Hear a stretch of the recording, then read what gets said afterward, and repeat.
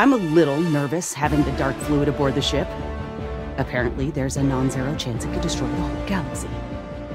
But then again, we lose Super Earth. What hope is there for the galaxy anyway?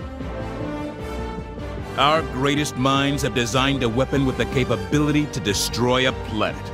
With it, you will cleanse the galaxy of the abominable hive that Meridia has become.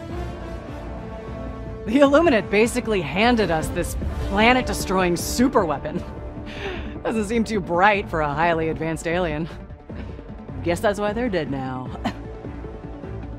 The destruction of a planet is a tragedy that cannot be undone. But our enemies leave us no choice. An entire planet compressed into an infinitesimally small point? Well, that's what happens when you resist the will of managed democracy. Yeah, I've done a little reading up on the dark fluid, and it's actually pretty simple.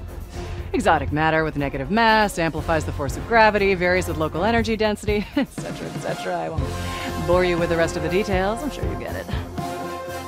Helldiver, in the hour of our desperation, we may yet find salvation, but it will come at a terrible cost.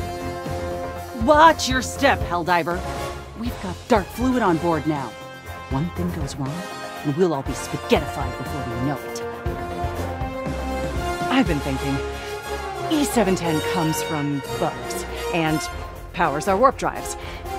I wonder what happens when an entire planet of bugs gets compressed into an infinitesimally small point.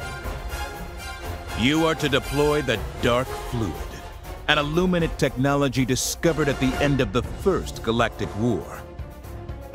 This exotic material yet holds many mysteries, but for now, we will use it to secure Liberty's future.